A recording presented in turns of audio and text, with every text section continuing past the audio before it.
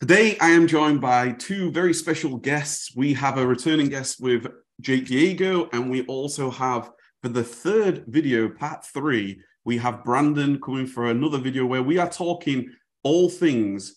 This is from a perspective of if you've got your Amazon FBA business and you've got started, you've potentially even looked at quitting your career, your job, you are now looking to scale to that next level. This video is going to be all about team building, systems creation and optimization. We're going to be talking HR. We're going to be talking financials. We're going to be talking lots of amazing things throughout this video. So super excited to have you guys back for part 3. How are you guys this morning? How's Brandon? I'm doing great. I'm happy to be back on the East Coast, and it's good to be back at home base. I was traveling for a while, and even though it's fun to get away, I love being back in the thick of things, being back at the warehouse and everything. So I'm excited to be here. Amazing, amazing. How about you, Jake? How are you today? Yeah. I'm here. It's it's Friday. It's been a good week though. My big thing, got to schedule things and then get them done. So it's been a great week, and I'm excited to chat with you guys again. Amazing. Okay, so we'll dive in. We'll dive straight in. So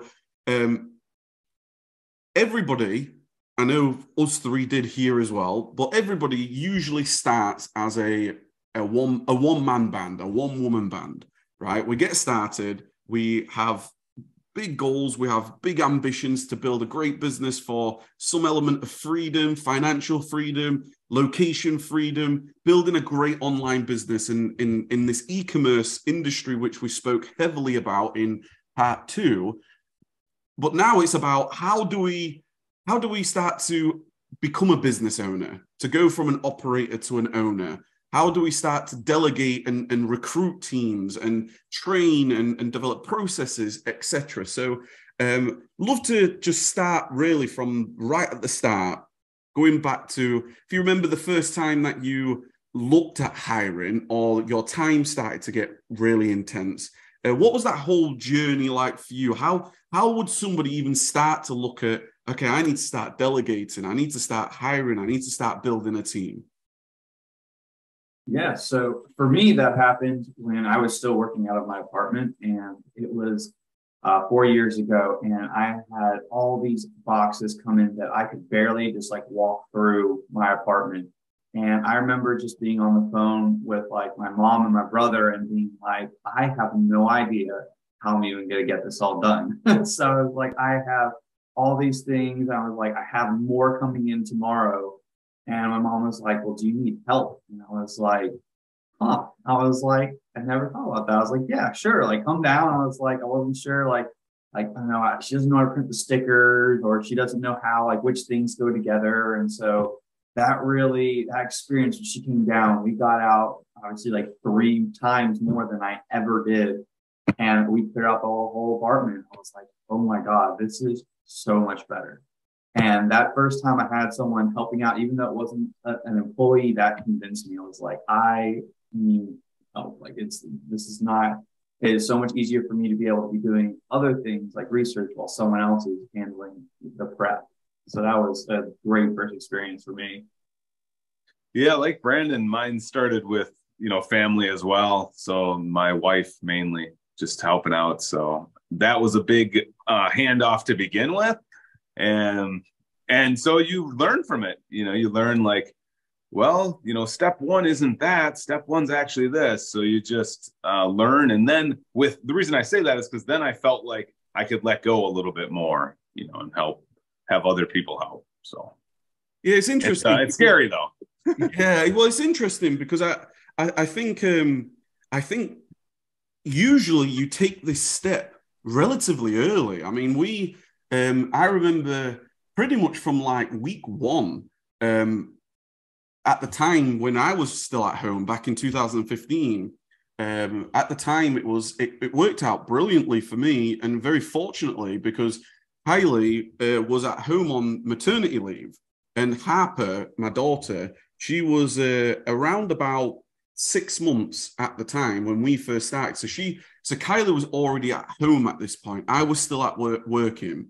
And I remember thinking very early on that it's all to do with your time, essentially. It's like, where are you spending most of your time? What tasks are you doing? And one of the first things that I identified was the actual process of shipping, the receiving of goods, the crating the shipments, the polybagging, the bagging, the actual process of shipping.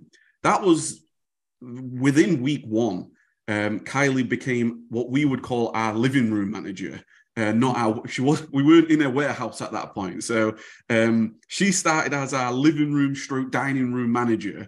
And it was very interesting because you go through this process of like, you have every hat on in the business. You are sourcing in your business. You are purchasing in your business. You are managing your accounts and your financials. If you're using credit cards or your debit cards, you are the legal manager in your business. You are setting up the business and setting up your account, and you are absolutely everybody. So you've got to start to. For me, it was like, I've got to start to identify, what am I delegating, or what does the business need to be delegated first? So what was your sort of way of thinking or process of like, if somebody's got 10, 15 things, like, what do I delegate first? What was your guys' thought process throughout all that? To kind of go back to the other video, guys, it's all about the notebook. It's not red anymore, but again, left side, things I got to do, right side, things, time, start. And a lot like Kev just said, just kind of looking at those things I was spending so much time into. Yeah, for me on my end, really what I looked at was what lower opportunities I had on my plate. So what I mean by that is that I looked at the things I was doing in the business that generated the lowest amount of revenue or didn't have any effect on revenue. And then I broke that down because some things require a lot of time, but they're high revenue generating. So like finding correct suppliers, that is a really high revenue generating one. Prepping items, that's a low one. Researching, in my opinion, is a low one because I have an order. You can go through and check them and vet them and order them. So I started looking at which opportunities there were that were producing low or no revenue. And those are the ones I started outsourcing first. And those ended up being the prep, that was the shipping and product research, because I felt I was very good at going and closing on accounts, whether that was exclusives or different brand deals, things like that. And then I wanted to be the one who was doing the reordering, because those are things that directly affected our bottom line. But I felt that it was easier to make SOPs that didn't have as much of wasn't as subjective. It was more objective. Like, here's how you prep an item if it's glass. Here's how you prep an item if it's a 2-pack, and all this stuff. And then same thing when you're doing product research. Okay, here is our minimum for this. And so that's kind of how I approached it, was that I made a hierarchy. Here's what I'm going to delegate first, second, third, and now where we're at today. Yeah, and I think about, like, I reflect back to sort of the early days, and one of the things that I'd highly recommend anybody that's in any business, but most definitely from an e-commerce, Amazon, whether you online arbitrage, wholesale, whatever business model that you're on, I've truly believe in two things. Number one, if you're going to build a business of scale, and you want to be the business owner, then it's going to be massively independent on, number one, you developing and recruiting and building a team. Because I really do believe that the team is the greatest asset that you'll have in your business. And I'm sure I'll be able to give a few examples of that throughout this video. The second thing that goes alongside a team is, I believe, building your business fundamentally on systems and processes. So that, I remember there's I believe it was the book called Work the System. I think it was. The two original books that I read was Work the System and The E-Myth Revisited. Those two books were fantastic. But I remember a specific quote within Work the System that's always stuck with me even to this day, and it was very much from my engineering days as well. And it was, we as business owners, we don't manage people. It is systems and processes that manage people. And we manage those processes and systems that they then manage the people, if that makes sense. And it made me really think about like somebody like a Jeff Bezos, right? So he's obviously just the chairman now, but for years and years, he was the CEO of Amazon. And I believe the company now has over 1 million employees. They're one of the biggest businesses in the world, billions upon billions of revenue. And you think to yourself, like, how does one individual manage that scale of operation? It's not by managing people. It is not by micromanaging, making sure that this warehouse is operating, speaking to this individual and then going over to another warehouse and then micromanaging that individual. It's just not possible. And I actually found by the time I had like maybe three team members, that started to become very, if you try to micromanage, that becomes very time intensive. So you've got to completely change that approach. You've got to think differently at scale. So they're the two things that I think about. And then I think about, well, how then, when we talk, how do you start to design systems in your business? If you believe that building your business on processes and systems, what's your thought process on how do you even start to systemize your business?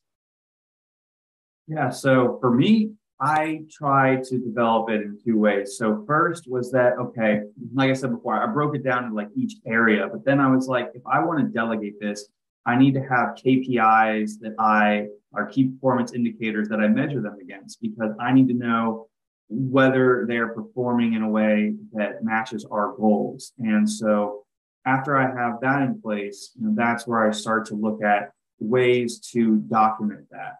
And that was the way I really started approaching, is finding apps like Nuclino that is like a company wiki. And you can start having this searchable for your employees when they're doing something that helps be able to answer some of their rudimentary questions before they come to you. Because when you're creating a system, it's never going to be perfect in the beginning, and you're not going to be able to think of every single thing they're going to come to you with. But what you want to do is, as they come to you with those questions, all you want them to have done is exhausted the resources you've given them. If they have searched through your Nuclino, searched through your Discord or Slack, or however you documented it, you want to make sure that they have exhausted that, and then they come to you. And then that's how you add on to that over time. And that's, I think, the biggest thing that I learned in the beginning, is because everyone talked about SOPs. And I was like, I was such a perfectionist. I was like, I don't want to create it because it's going to take forever to cover everything. But really, you just need to cover the core things that they're going to deal with day to day, and then add on as different things come up. And that really helped us deliver and expand our stuff over time. Do you have any video ones then also, Brandon? Like, are they text-based? So we have both. So like I said, we use Nuclino in our company, and that's really neat because it incorporates text, pictures, and videos. For videos, we use Loom, and that allows you to record your screen, and you have multiple screens if you want. And that's helpful for things like product research. But we also have apps that record our phones. We have stuff that called Step Recorder on Windows. That's a default app they have on there, where if I want to create a SOP on like how to filter an Excel sheet, well, it'll record every single keystroke you do and generate the SOP for you. Super cool. It takes out a bunch of different steps, and it screenshots for you. It's very fantastic tool. I only learned about like a year ago, and it's standard on a Windows computer. Love that. Because I think you hit a really, really important point, because like as much as we know, it's like, okay, we want to develop systems, and then you hear people talking about creating working procedures, standard operating procedures, SOPs. But that can be very overwhelming, especially like right at the start where you think, I think we maybe have all been there where you're like, well, it's going to take me weeks, months to create all this huge file of all these different procedures and all these different tasks, and you've got things to do. You've got to keep your business going. So if you stopped everything and all you did for an entire month, do no work apart from SOPs, your business is going to struggle, right? So I think you made a really good point there. It's about making, I like to call it like it's messy progress. It's imperfection in terms of your actions that you're taking. Like you're going to maybe have the most basic step-by-step SOP. It might only be bullet points. It might only be like 5 bullet points at the start. But then over time, you start to add to that. You start to make those bullet points turn into sentences. And then those sentences turn into paragraphs. And then you start adding screenshots and videos and arrows. And before you know it, you've had one SOP, which is maybe like, I ain't got a piece of paper. It's like one single piece of paper. But then that turns into a manual in over months and years into the future. So I think that's a really, really valid point. But I remember thinking back then. I had a whiteboard, and what I did was, for me, when I started thinking about how do I systemize this business, and you quickly touched on that just then, Brandon, where I remember on the whiteboard thinking about the business as a whole, like online arbitrage. Okay, so it was like online arbitrage, and then I created like a mind map essentially. Okay, so I circled online arbitrage in the center, and then I was thinking about all the what I call now system stages. I started to write, right, okay, we've got sourcing, we've got purchasing, we've got shipping, we've got replenishing, we've got inventory health, we have, accounting, we have all these different major elements of the business. And then if you go through this process, you end up having a big, significant mind map where it starts off with the business model name. And then before you know it, it's got like branches upon branches. And it's I remember doing this on my whiteboard. And then in the end, you've got like a bird's eye view of the business, which then allows you to start going, okay, this is a particular role here. This is a really important part of the business. That's a role. This will be the future role. This will be a potential role. And that's how you can start to create what your organizational chart would one day become. Does that make sense? Yeah, I think that's a great point. I thought about it like that too. And I think they mentioned that in the Myth Revisited. It's like, you make the positions, you might be wearing both hats, but at least when you're defining it, it makes it a lot easier to hand it off because you've already defined every task that person's going to do. And then you become an expert in that. And it's easier to train and hand that off. So that makes a ton of sense. I also like the point you had, Kev, about like starting with the basics, whether it's bullets or what have you, and then building on it. I like that point too. Yeah, because it's the business is so, being a business owner is so complex. There's so many things that we have to do, especially right at the start before you've got a team. And it's a case of it's a little bit like project management, right? Project management, you've got a lot of things to do. There's lots of things to do to go from start to finish, but you do have a critical path. You do have that 80-20, right? You have that critical path that the major milestones must be done for you to progress. So although everything's to a certain degree important, and you need to do a lot of things within your business, there are specific points in your business and specific tasks that must be done that are going to move the needle forward. So, for example, the major systems that I first originally thought about was the major systems in online arbitrage is sourcing, purchasing, and shipping. Forget about the replenishing, forget about the inventory health for a second. But if we don't source, we can't purchase. And if we can't purchase, then we can't ship. And if we don't ship, then we don't sell. So to me, it was like, they're the three major systems that I've got to focus on.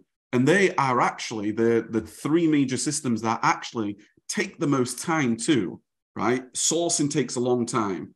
Purchasing as you ramp up takes a long time.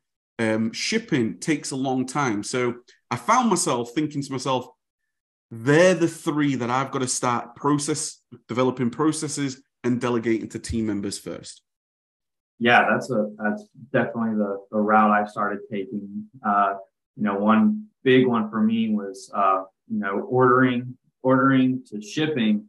That in between was something I consistently ran into issues with. And that's the first thing I started systemizing, because I would place all of these orders and then I would just be like, well, I've got this, PO somewhere, but I have no way of tracking it. And so I created a Trello board, which is basically just like a step software that shows you where the virtual Kanban cards are or tasks. And I would make one when I would place an order.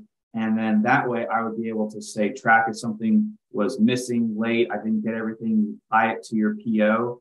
And the reason I thought that was a really important one to start off with was because I have so many times where I would have the vendor reaching out to me saying like, oh, this was lost in transit. And it'd be 4 months down the line. And I had no idea in the beginning. So I was like, yeah, I definitely need to have a way to be able to know that, because that's like 4 months. I had no idea.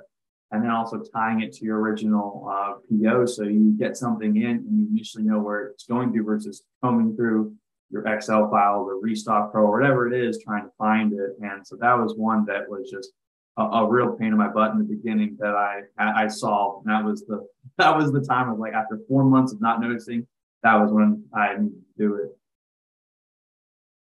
Yeah. And back to the delegating thing kind of earlier, is that's what I also found out about delegating sometimes, because I'm thinking to myself, man, that task only takes like 7 minutes, so I'll just do it whatever in the middle of the day or something. But then you don't realize how much that interrupts you when you're, those little things like that. So just to add, that was a recent thing that happened to me. And I realized, oh yeah, it's still taking like space in your mind to remember that task. So yeah, your Trello board thing kind of reminds me of that as well, because, some tasks may only happen once a week also, or maybe only twice a week, and having that or something similar, you'll see it right then and there.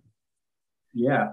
I think it goes back to Kev's point. It like helps you point out the systems that you are kind of creating, because you start seeing, well, here are the things I do daily. Here are the things I do weekly. You can start figuring out ways to automate it potentially. So one example that just comes to mind that I recently went through was our repricer. So we used to have where someone would go through and look at items that weren't selling. And if they had been in stock for 30 days and they had 0 sales, then we would go through and we would make the decision typically to drop price if it was under a certain inventory value. And typically that was done one by one. Well, what we did is we created a macro workbook that you just export everything and you hit a filter button. It brings up all those products. And then I created a macro that would shrink it down to the CSV file that you could upload. So now we took a task that took 5-6 hours and we shrunk it down to a 20-minute task, 15-minute task.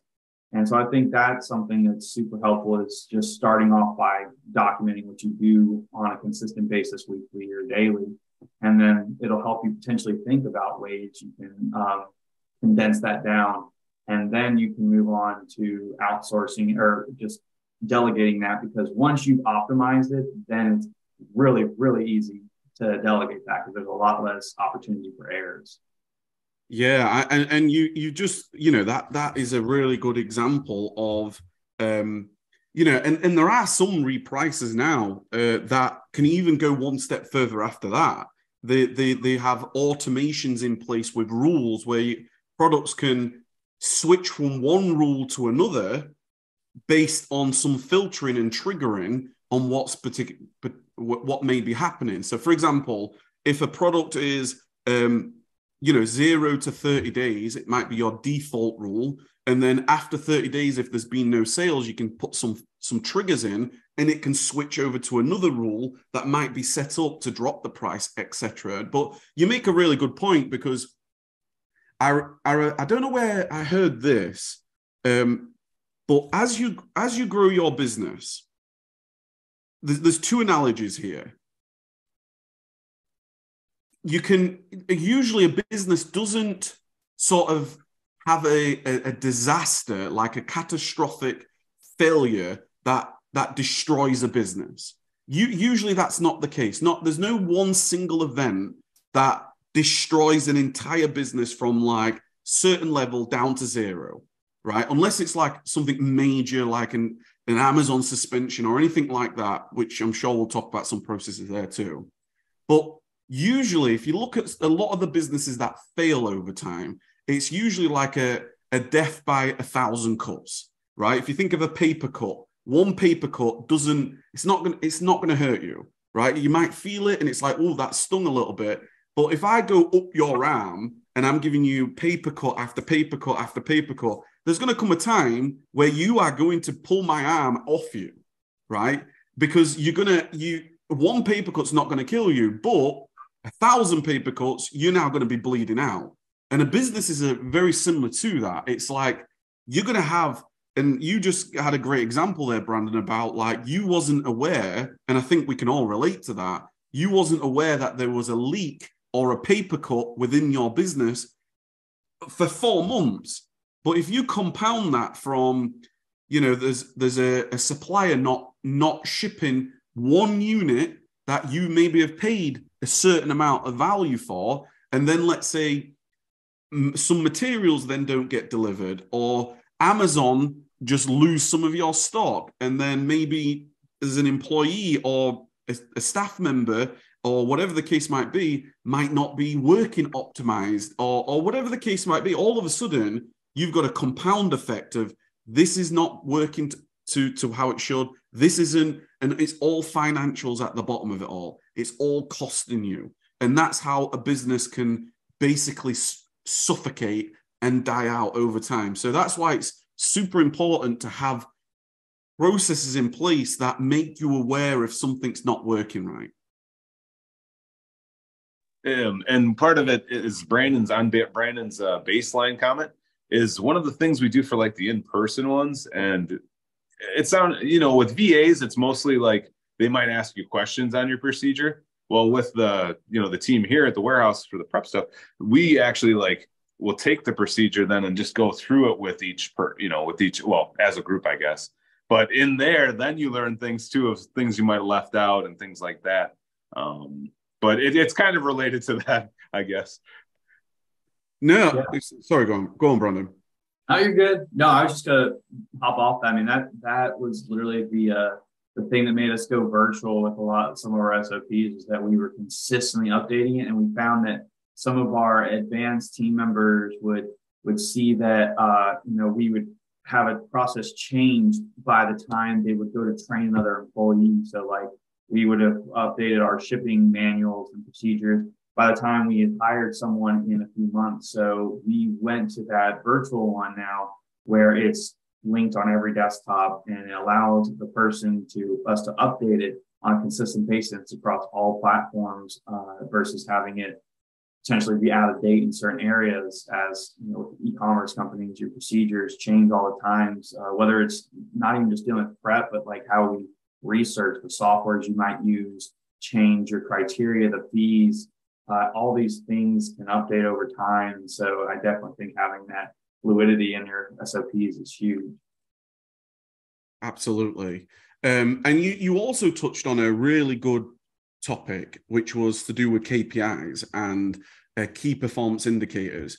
And I just wanted to quickly get your thoughts on this as well, because somebody may be watching this here right now, and they are going, okay, I see the value on creating systems and processes and SOPs, and I hear what you're saying, but how do I even come up with a KPI? What's the thought process on a KPI? So when you think about the roles that you have, whether it is purchasing or shipping or the warehouse or anything that's happening, What's your thought process on how do you even come up with a KPI that is actually going to be useful for you?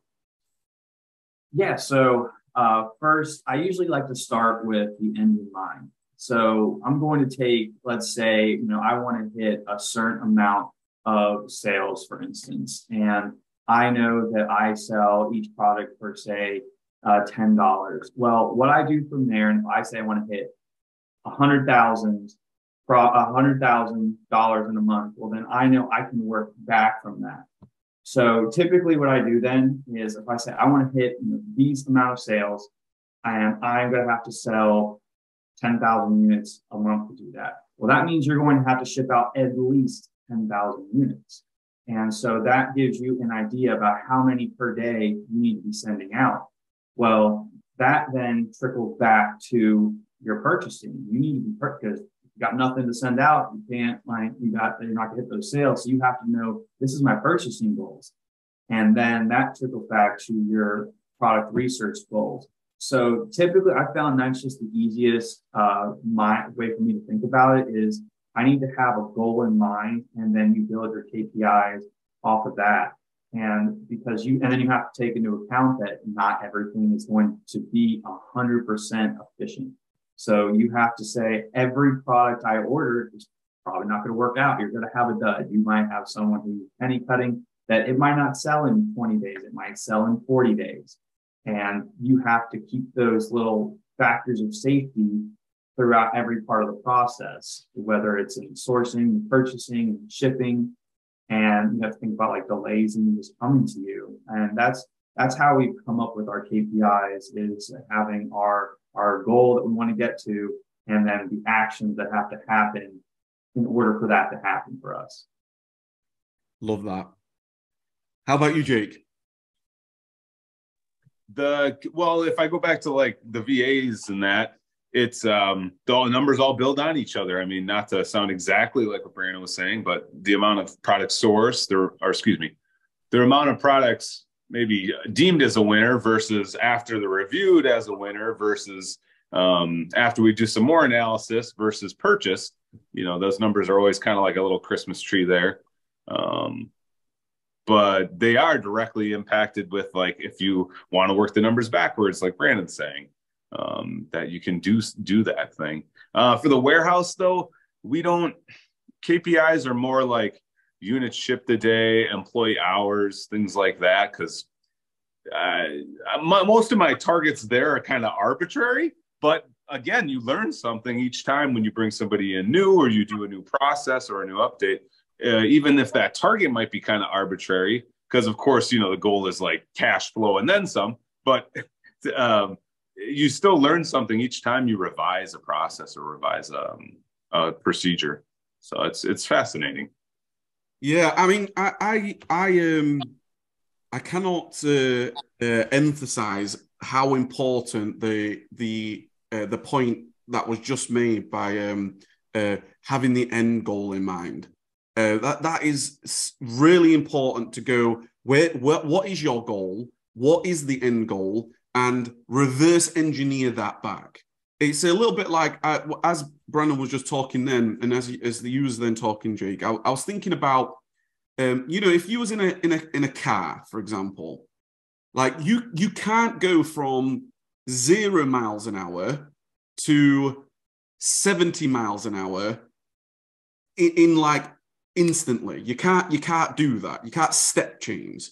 Like, before you get to 70 miles an hour, you must have at some point gone 60 miles an hour, and you must have at some point done 50 miles an hour and then 40 miles an hour. And the speed is increasing before you get to the target speed that you're going to. So with that in mind, I absolutely agree. If you have a goal, I don't care what goal that is, you might want to say you want to do 1 million a year, maybe 10 million a year, maybe 1 billion a year, maybe 1 trillion a year, whatever the goal really is. Depending on what your goal is you need to know what it is that you're actually attempting to do and what that actually looks like. Because 100,000 a year is very different to 10 million a year. And if you are able to break that back down to, for example, if you go into your Amazon Seller Central account right now, you will be able to see what your average sell-for price has been. Amazon is going to give you a lot of metrics. But let's say, for example, your average sell-for price here in the UK, let's say it's £20 on average you're selling products for. Or let's say in the US, it is $34 on average that you're selling. Well, knowing that, you now know what your current average performance is. So let's say, for example, you then wanted to do $10 million a year. You now know, based on your history, your average, you know how many units you have to sell on that average. And it will tell you exactly how many units that you would have had to sell. And then, like Brandon said, okay, so if you've sold those units, how many units would you have had to ship? You know, and we all know, that you're not going to sell 100% of everything that you ship. There's going to be a certain percentage that might not sell within the 30 days or the 60 days or the 90 days or whatever the time is. You might have to liquidate at some point. There might be damages. There might be refunds. There might be all these different things that can occur. So you know that you're going to have, if you need to ship 10,000 products, and every single one of those products have to sell to get your target, the chances are you're going to have to ship 12,000 units, 11,000 units, a little bit above. So then you reverse engineer that back all the way to what your inputs are, because your outcome is, it can only be the most obvious KPI that a lot of people look at is their sales, right? They go onto the Amazon app. What's my sales today? That's the most obvious KPI for all of us. But what will make you, I believe, a great business owner is being able to diagnose that all the way back to where your inputs are, what your team are doing, how they can impact that result. And not only that, I think it's really important when things are not going well in your business too. So let's say something is not going right. It's really important to be able to do some fault finding and identify where to focus your energy. Yeah, 100%. I like it. And I know for me too, it was finding a realistic KPIs as well, because something you're going to learn early on is that you can't expect the same amount of output from your employees as you put in the business, because it's your business. Like, you're always going to have that extra drive, and you need to be able to set them up for success with realistic KPIs. So even though you might have all of these goals in mind, if you say, I need someone to prep 100 products in 30 seconds, it's just not going to happen. Like, I don't care how much you wish it or will it, it's just not going to happen. So that's where having an idea, a realistic idea about what each max output is per person, is very important when creating these goals as well. Because I know, and also you have to think, like, people work better at the beginning of the day and towards the end of the day when they're tired, or beginning of the week versus the end of the week. These are all things to keep in mind, because I think also on the other end of KPIs, it's so easy to just look at it as numbers on a board. So easy one to look at it is prep, because, you know, if someone has prepped, 10 products in a minute versus 20, well, this person who prepped 10 could have had glass. They could have had a much more complex thing versus stickering. So it is good to also have either ways to track that they're prepping more extreme products or more difficult products. But also, like, keep that in mind that sometimes numbers will fluctuate. And I know it's easy to get buried in those, similar to how we do in sales. No, I totally agree. It's not black and white. Like, no performance or no team members black and white. There's a lot more factors that go into it. But you just touched on being visible, KPIs, your performance. Having that visible is really, really important. It's very useful for everybody in the team to see what is happening in the business. I mean, one of the things that we do on a daily basis is at the end of every working day, all our different teams and wherever they fit into the business, they have KPIs that they report back on at the end of every day. And then it allows everybody to see what's going on. It also allows you to see what other teams, how they're doing. That has a lot of great benefits to that. You can celebrate if it's been an amazing day, if you are like really above target and things like this. You can reward, you can celebrate, you can, or if somebody is potentially struggling, it will show that in the numbers too. Or if there's been a difficulty, if there's been a breakdown, that will show in the numbers too, and that will then highlight to everybody else. And then we can support and we can help and we can go in and we can investigate. We can get some support in the area. I think having that visible is really, really important, especially and more so for you as the business owner, because you could not be maybe at the workplace. Like right now, I'm working from home today, but I will know everything that's happening. I could go onto some sheets, I can go into Slack, I know where the KPIs are, and I'll be able to see everything that's happening in the business, whether I'm there or not, which is very, very good, especially if you've got goals of traveling or you're out on meetings or you trade shows. You can still see what's happening in the business. Yeah. And I know one thing that brings up in my mind is the importance of KPIs it's an old quote. And I trying to think exactly how it goes, but basically it goes along the lines of what isn't tracked isn't managed. And I think that having a way to track every part of your business kind of brings up those points you talked about. Well, hey, if this is declining, what's going on? It brings those things to your attention. And it could be a lack of training. We constantly do feedback surveys with our group and say, well, here are all the software you are dealing with. Here are all of the different things you're supposed to perform as a function of your job.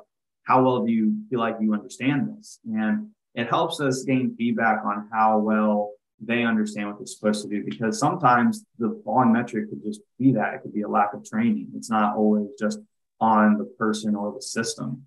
And I think that that's super important, is to have a good amount of metrics at your vital points in your company so that you're able to get on that and see downtrends when it's happening. But also, obviously, when you're doing great, it's awesome to share that. I mean, we do the same thing. We have a morning meeting every day to say, hey, here's how yesterday went. And then we also have an end of week meeting to say, hey, here's all we did this week. Here are all the improvements we made. Here are how we did in purchasing, production, and prep, all like everything. I think that's super important. It gives you time to get the group together, and it's able to think on problems you're coming up with or running into, but also celebrate those victories. And that helps really build that good culture that people want to be a part of. Brandon, that quote you were talking about, is that the what gets measured gets managed? Is it that one? That's it. Yeah.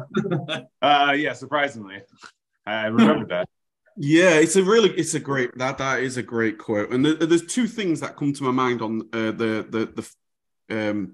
as we're talking about KPIs. The first thing is if you think from a different industry completely, if you think of, like, let's say the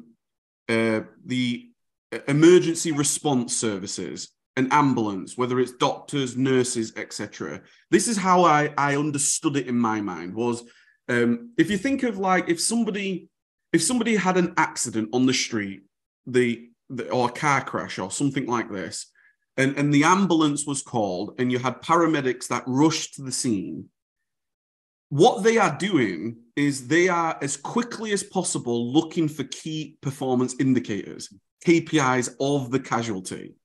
Because what they're trying to do is they're trying to diagnose what needs attention first.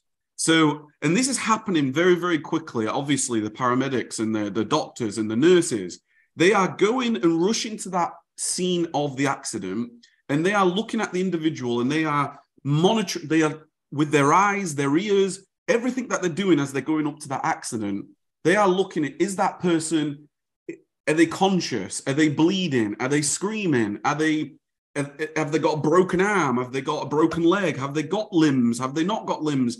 They are doing this all very, very quickly for a very specific person, for a specific reason. They are trying to diagnose what needs their attention first. So, for example, if the person is, got a big gash on their neck and they are bleeding out, that person may also be cold on the ground because it might be snowing and things, but they are going to be concentrating on the bleed immediately because they can deal with the cold a little bit longer, but they can't deal with the bleeding of the neck. That's what's going to make them die. So that's what they're focused on immediately. That's like a KPI. And it's a little bit like that in your business. Like, what is the critical things that you need to measure? And if something goes wrong, that's what needs your attention first, or your business will die. Does that make sense? Oh yeah. Yeah, I think that's a good point too, is drawing from other industries too. Like, it's maybe not necessarily it's a great example, but like thinking of KPIs that other people manage as well in other industries. Like a big one that I pull from all the time is manufacturing, because it's so KPI heavy. And that's where we've brought on things like the 2-second lean process and constant improvement, Kaizen, things like that are super helpful in figuring out where bottlenecks might lie and the importance of bottlenecks. Things like that are really cool and pulling from different industries. And one of the things that we do are we show videos every day, every morning, to go over, hey, these are ideas that people have used. It might not be in e-commerce. It's hard to find videos maybe that relate directly to what you're doing, but getting yourself in this like problem solver mentality and being able to think, well, that doesn't really relate to me, but I can see how we could use that in our business. One instance is that we saw somebody, Paul Akers, he used these like magnets to put the salt and pepper shakers on the table to keep them in their spot. And I was like, well, we don't really care about that. That doesn't really help for us. But I was like, well, we have these Kanban cards that we use. We're like, well, they always keep flying off when a gust of wind blows in the bay door or things like that. So, we could, have magnets attached on them, so it always stay on that table or on the box or wherever we have it. And so I think that's really important. Is it's tough to always know what you have to do next. So you have to be able to draw inspiration from other industries, other people. I think it's what's so important about watching videos like this is because it might not directly apply to you, but it gets your brain thinking. I think that's just as important as the doing of all the processes. And for that continuous improvement, like when we're saying SOPs and we're saying KPIs and all that, it all starts at the baseline. You have to know like where you're at before you know where you want to go or how to improve it or what's matter or what the tack time is here compared to the tack time here. It all kind of starts with that baseline of actually like acknowledging it. And it's kind of an odd example, but at least it's not as dark as Kev's lately, but it's like you're getting into the psychology of the, what does the matter with this situation here? And finding opportunities for improvement. But I'm huge with Paul Akers as well. We don't do it once a day. Well, we do 3S once a day, but anyways, we watch his videos or like the Lean Farmer. There's there's a company that does cushions in the UK. That's great. There's a company in Ireland that's great too. But there's about 5 YouTube channels that all have lean stuff. And just like you said, it's not necessarily in a warehouse, but it can all be related.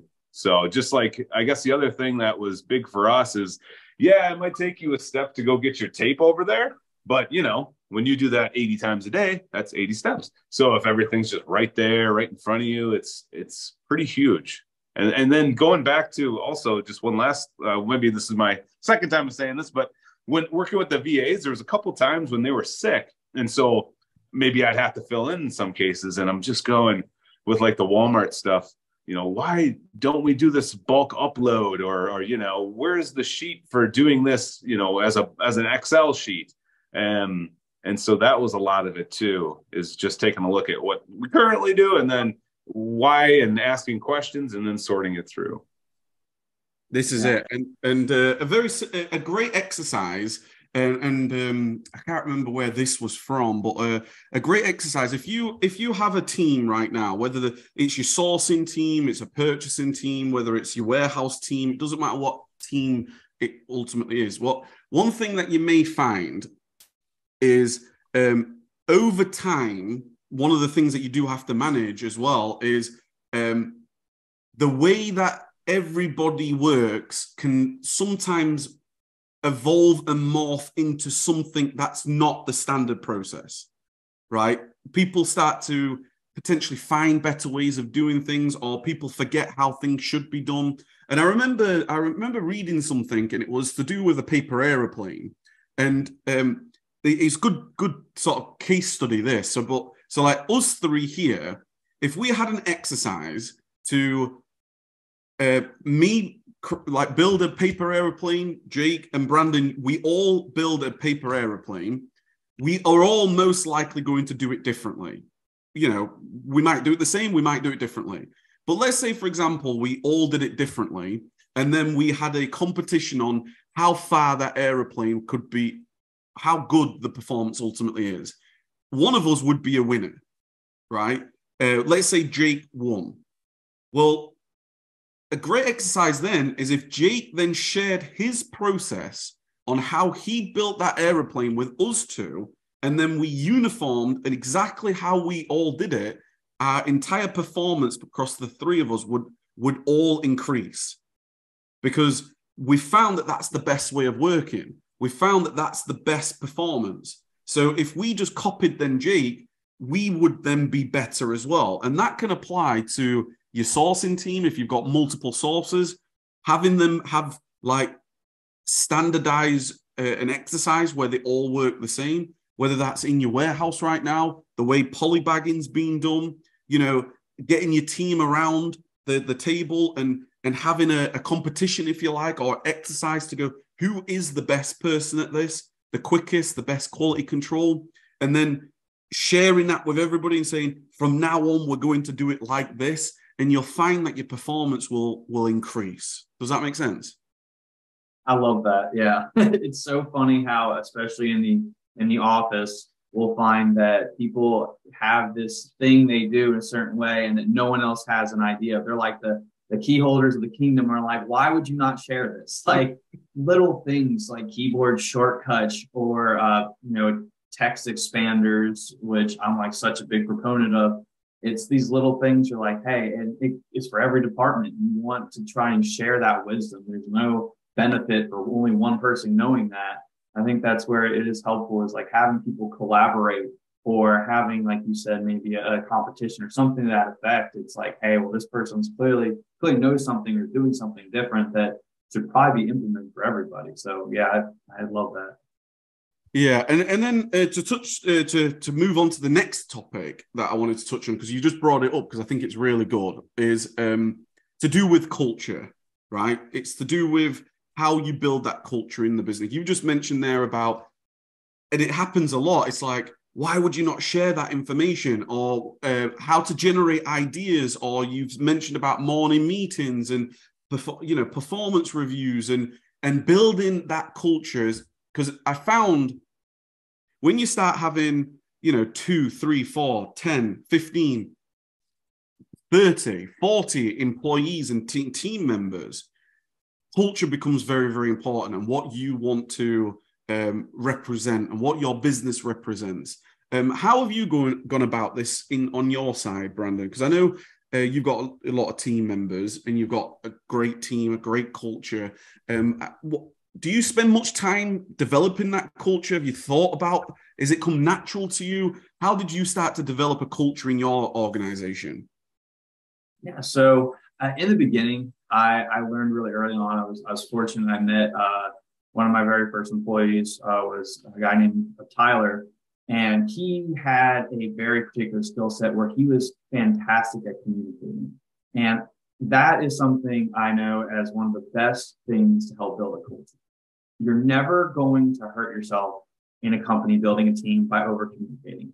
You might do that in your personal life, but in business, it is never going to hurt you by over communicating and making sure that things are You're letting people know when it's bad or good. I think that that is a great foundational piece because it helps build trust. I think that it's terrible when you have a business owner who bottles things up. You're like, I'm so frustrated. And then you bottle it up until you blow up or you say something bad, whatever that is. Like, it's much better to consistently communicate that, because then it highlights, this is our standard. This is what we expect. And it makes it much better of a relationship. And then outside of just that, I think that doing things for your team, this is, you're building somewhat of a work family, because if you think about it, you are with everyone you work with for 8-10 hours a day. You're going to be with them more than your family in most cases, unless you work with them. And that is important to treat them like that. In the beginning, we didn't have a huge budget. We didn't have a event budget.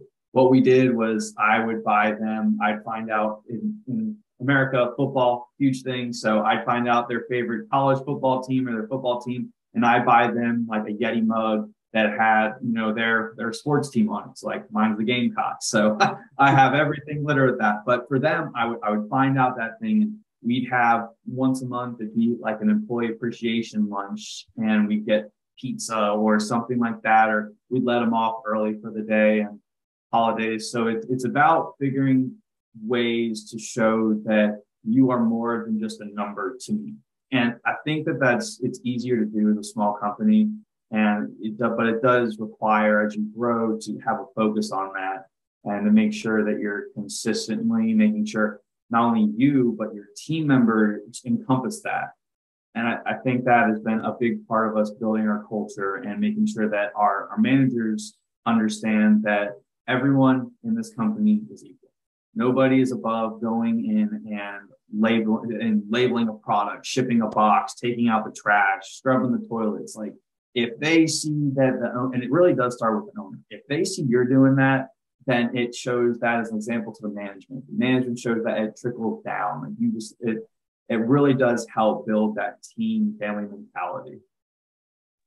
The 3S thing I talked about, how we do that daily, it's exactly that. There's just a huge rotation of sweep, trash, cardboard, windows, doors, wipe the acetone on the tape dispenser, the poly bags. There's just a huge rotation of that every day. So yeah, I'm in that mix as well, just because, again, just to show that we're all in this together. But the only other point I was going to say is that the 3S stuff that we were talking about, the lean stuff, that more or less created our culture. Like, of course it's respect and communication, but and then safety and then quality. But anyways, after that or within that is where the whole lean is basically our culture now. So yeah, I think it's important because it gets people engaged as well, thinking about ways to make their life better. I mean, at the end of the day, the core of improvements in lean is to make the overall experience of being at work better. It's fix what bugs you. If you have something that's bugging you, it's bugging everyone else doing that. I guarantee it. And it's better to, instead just suffering through it, is how can I make this better or shorter? How can I improve this and still obtain the same quality? I think that's a really important thing to post all your employees, and that helps them buy in. They're like, wow, my input is actually appreciated here. I can't tell you how many people we have come in, and within the first week, they're like, wow, y'all actually made that change. They're amazed by how fast we make changes. We actually take their feedback, because too many people come from these big companies that they're like, well, this is how we do it because this is how we always done it, and it's always going to be how we do it. And it's so difficult as an employee, it like stifles them. So it's a breath of fresh air to have that, where we take their feedback genuinely and implement it. Absolutely. I think you touched on so many great things, because it's about leadership too, right? As a obviously the owner of the business, you are the business owner. Leadership is so critically important, and there's many different forms of leadership. But the one that I've always, and there's maybe good styles of leadership and there's poor styles of leadership, right? So if you're like a dictator and you're just like whipping, the staff, and you're just like, you sitting in your office all day and you're expecting your staff to get involved in crappy jobs or whatever the case might be, that is only going to take you so far, and it's probably not going to be a great culture. The staff aren't going to be very happy. It's not a good place to work, and the churn of your staff is going to be extremely high because people are going to come in and go, I don't want to work here.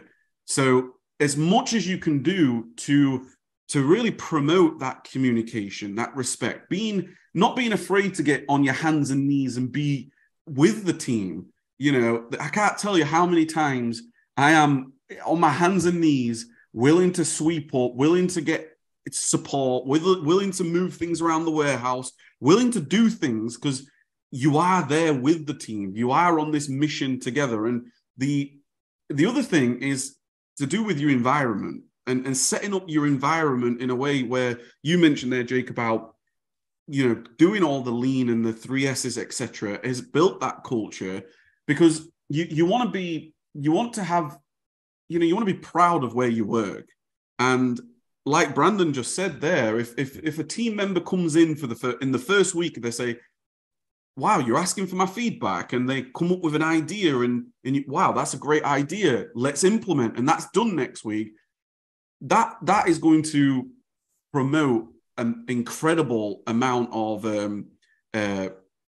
interest and excitement to be there, because all your team are now going to want to present ideas on how things can be better. All your team are going to see that if they come up with an idea and it's implemented, that builds a great culture. And then celebrating the appreciation, the pizzas, or going out for an activity. We like to do summer barbecues. We have like a full family event day. Bring the family, bring the children. This year on July 15th, we're going to be getting bouncy castles and activities for the kids, and everybody's going to come and enjoy food and celebrate. And hopefully we have nice British summer weather, not raining. But that's going to be really important, because this is why it's really important. Because you're going to need your team, and you need your team more than anything else, because you can't do everything yourself. And there's going to come a time where the shit might hit the fan, right? There's things that might not be working in the business, or there's something might occur where you need your team. And the last thing that you want is your team to walk out on you in your time of need. And imagine if you was a leader that treated your team like shit, or that you didn't appreciate them. The minute that you needed something, it's going to feel very lonely, and you're going to be sat there, or you're going to be stood there with your team walking out on you, and that's not a place to be. You want your team. I can't tell you how many times that I've had my team that have said it might be past home time, right? The end of shift has come, but they're like, no, we're stopping, we're staying. Let's get this work done, and then we'll go home. And that comes from their own bat, like their own willingness to want to stay and be on this journey. Do you know what I mean?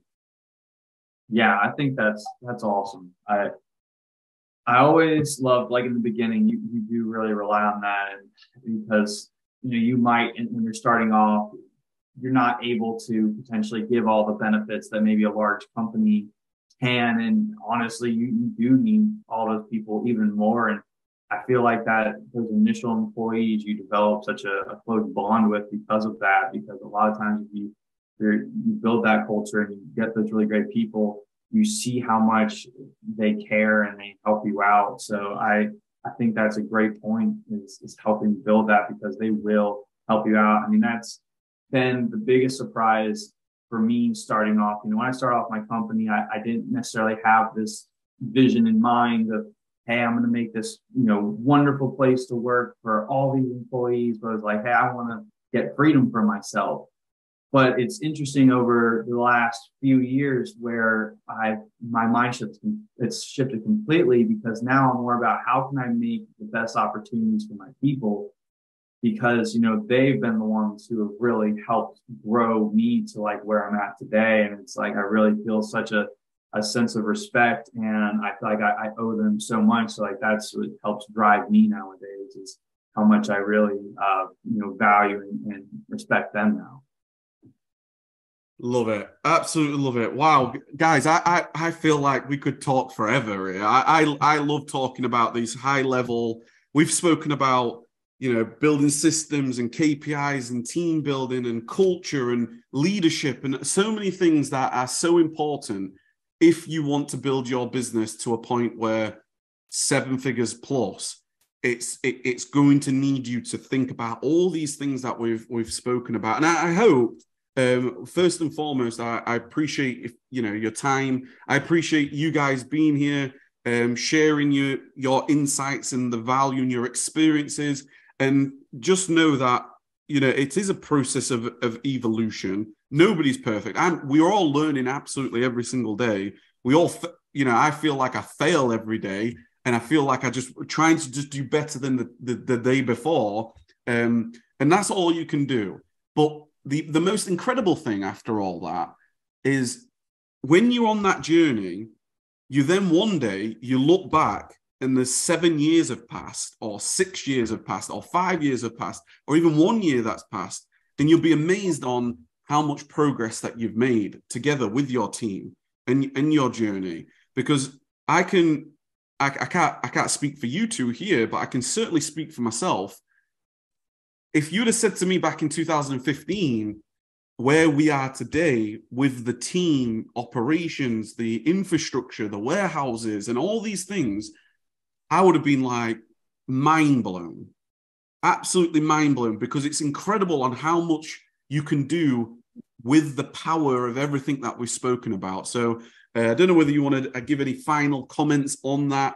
Brandon, what's your final thoughts? Yeah, I mean, I love that. One of the quotes that comes to mind when you mention that is people overestimate what they can accomplish in a year, but underestimate what they can accomplish in 5 years. And I think that's a perfect point to that. And I think we all could say the same things. You think if you look back now to when you first started, you would never have imagined in a million years this is where you'd be at. And so I think that having that in mind as you grow your business is that it's going to take longer than you think, but you're also going to be in a way better spot than you could ever imagine. Love it. Yeah. The same here, guys. That just wouldn't picture it. And then you're here, but it's just, putting one step in front of the other. And a lot of it has to do with exactly like Kev said, the topic we talked about today, the delegation, the SOPs, the KPIs, because you couldn't do it all yourself, for sure not. Yeah, so thank you guys so much. It's been absolutely epic. I absolutely love it. I believe now we are on the course of like 3 hours worth of part 1, part 2, part 3. Insane value. Brandon, thank you so much. Really appreciated. Jake, thank you so much. Really, really appreciated. You guys are superstars in my opinion, and you guys inspire me every day. Amazing what you guys have done. Really, really appreciated. And if you're watching this, please give it a big thumbs up. Please give some feedback. Please comment down below. Let us know. Really, really appreciated this. I'm super excited that you've got to this point. We have some fantastic news that we want to share very, very soon. If you are watching this in the future, I'm sure the news will be in and around this description and things, but I'm really, really grateful. Thank you guys very much for your time. Any final comments? Where can people find you? Do you want to share where people can find you if they want to reach out to you? Jake, first. Don't be afraid to not do it, guys. Going back to number 1, learn, do. And if you guys want to check me out on Instagram, it's Jake_.Diego, and you can find me there. Where can people find you, Brandon? Yeah, so it's just at Brandon Reuter for LinkedIn, at Brandon Reuter for Instagram, all the handles. So I'm mostly on Instagram and LinkedIn. That's the best place to find me. Love it. Love it. Well, thank you very much for watching. We look forward to seeing you in the very next video. Please hit the subscribe button. Please give it a big thumbs up. Comment any questions that you have. And I hope, as always, you keep taking massive action and have an outstanding day. Take care and see you soon.